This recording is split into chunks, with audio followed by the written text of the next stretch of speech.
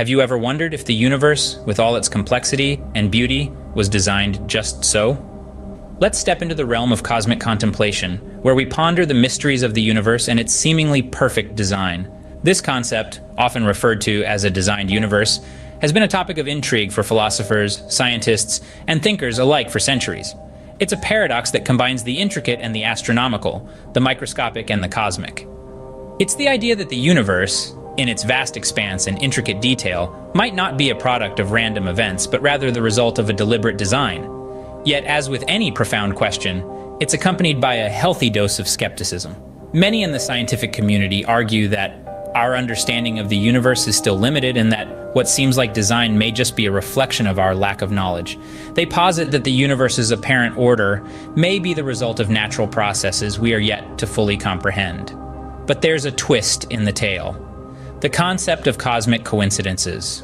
These are seemingly unlikely occurrences that have aligned in such a way to make life as we know it possible. It's as if the universe has been fine-tuned to an impossible degree of precision, leading some to believe that this could be evidence of a designed universe.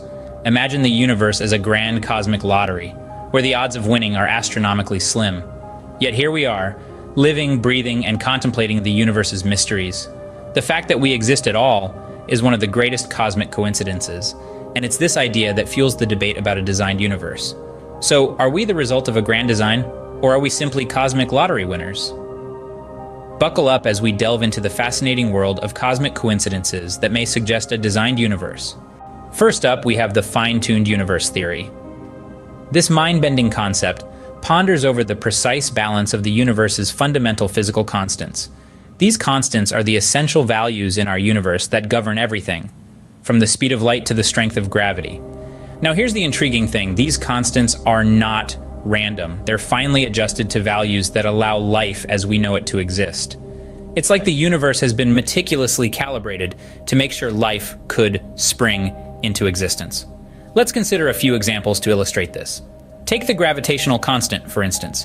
This determines the force of attraction between two masses. Imagine if this constant were slightly stronger. In such a universe, stars would burn out too quickly, not leaving enough time for life to evolve. On the other hand, if gravity were a tad weaker, stars couldn't form at all, and there'd be no heat or light for life to thrive. Or let's look at the cosmological constant, which controls the accelerated expansion of the universe. If it were slightly larger, the universe would expand too rapidly, preventing galaxies and stars from forming. Conversely, if it were smaller, the universe would collapse upon itself. And it's not just about these two constants. There are about 24 fundamental constants that have to be precisely what they are for us to exist. It's as if the universe has been fine-tuned for life. If any of these constants were even slightly different, the universe as we know it would be vastly different, possibly even inhospitable. So we find ourselves in a universe that seems tailor-made for our existence, a place where the cosmic symphony plays just the right notes for life to dance. It's a thought that fills us with wonder and raises countless questions. Is this fine-tuning merely a cosmic coincidence? Or is there a grand designer behind this intricate orchestration? It's a mystery we may never fully unravel, but it's fascinating to ponder, nonetheless. If that's not a cosmic coincidence, what is? Next, we enter the Goldilocks Zone. Picture a region around a star, not too close, not too far, but just right for life as we know it to exist. This is the Goldilocks Zone, named after the famous fairy tale character who preferred everything to be just right. The Goldilocks Zone, or habitable zone, is an astronomical term for the region around a star where conditions could be just right for liquid water to exist on a planet's surface. And as we know, water is a fundamental ingredient for life as we understand it. Now let's consider our home, the Earth. It sits comfortably within the Sun's Goldilocks Zone, approximately 93 million miles away from the star. It's not so close that all the water would evaporate from the heat, nor is it so far that all the water would freeze from the cold. It's in that sweet spot where water can remain in liquid form, allowing life to thrive. But it's not just about the distance. The Earth's slightly tilted axis results in the change of seasons, contributing to a diverse range of habitats. The planet's magnetic field protects us from harmful solar radiation, and the Moon, our celestial companion, provides tidal effects that influence our climate. All these factors work in beautiful harmony, making Earth a perfect candidate within the Goldilocks Zone. But what about the rest of the universe? With billions of stars, each potentially hosting a planetary system, The odds seem promising that there may be other planets residing in their star's Goldilocks zone. Yet, finding another Earth is no easy task. Even with our most advanced telescopes, detecting these planets, let alone confirming their habitability, is like finding a needle in a cosmic haystack. But we continue to search, fueled by the fundamental human desire to understand our place in the universe. A perfect spot in the vast universe for life to thrive, don't you think? Now let's turn our gaze to the Anthropic Principle.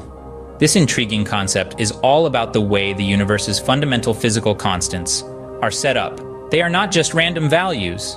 No, they are precisely what they need to be to allow for observers to exist. So what does this mean? The Anthropic Principle is essentially the idea that the universe has been fine-tuned for conscious, intelligent life.